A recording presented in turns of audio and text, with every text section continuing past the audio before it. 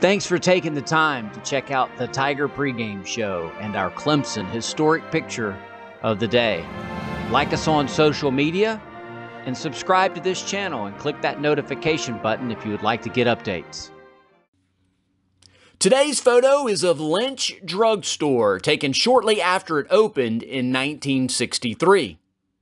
This business stayed around for nearly 33 years, except for a brief interruption in the mid-1970s due to a direct lightning hit.